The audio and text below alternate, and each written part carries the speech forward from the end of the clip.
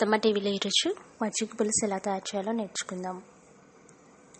ఎప్పుడైనా మజ్జిగ ఎక్కువ మిగిలితే దాన్ని పులుసు పెట్టుకోవచ్చు. ఇది చాలా రుచిగా ఉంటుంది. దీని తయారీకి కావలసిన పదార్థాలు: కొంచెం పుల్లగా ఉన్న మజ్జిగ 2 కప్పులు, పసుపు 1 టేబుల్ స్పూన్, పచ్చిమిరపకాయలు పేస్ట్ చేసి పెట్టుకోండి, ఆ పేస్ట్ 2 టీ స్పూన్లు, వెల్లుల్లి రెబ్బలు 6, ఎండుమిరపకాయలు 3 చీల్చి పెట్టుకోండి, కరివేపాకు 2 రెమ్మలు,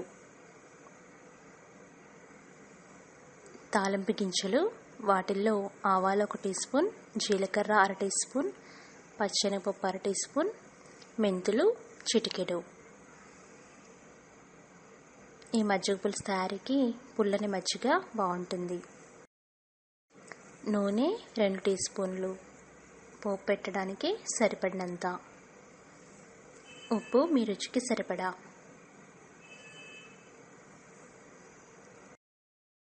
ఇప్పుడు తయారీ విధానం నేర్చుకుందాం.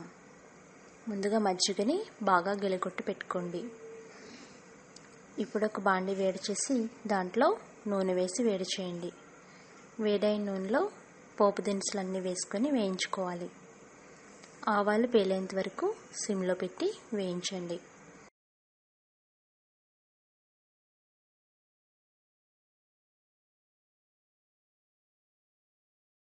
వెల్లుల్లి రెబ్బలు వేయండి. తర్వాత ఎండుమిర్చి వేయండి.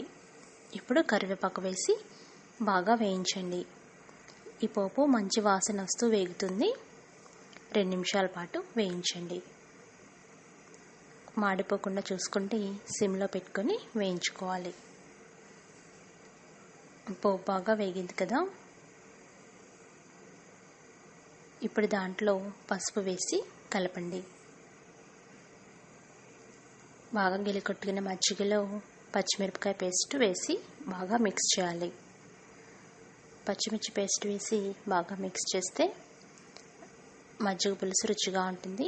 రుచికి సరిపడా ఉప్పు వేసుకొని ఈ 2 బాగా కలిసేలాగా కలియబెట్టి ఇలా కలిపిన మజ్జిగని పోపులో వేయండి. వేగిన పోపులో వేసి తాలింపు పెట్టడమే. ఈ తాలింపు పెట్టిన మజ్జిగని మరో 2 నిమిషాలు సిమ్లో పెట్టి ఉడికించండి. ఆ పైన కొత్తిమీరతో గార్నిష్ చేసుకొని సర్వ్ చేసుకోండి. ఎప్పుడైనా మజ్జిగ మిగిలితే మజ్జిగ చారు రెడీ చేసుకొని టేస్ట్ చేయండి. మరికొన్ని రెసిపీస్ కోసం అత్తమ్మ టీవీ సబ్స్క్రైబ్ కాగలరు.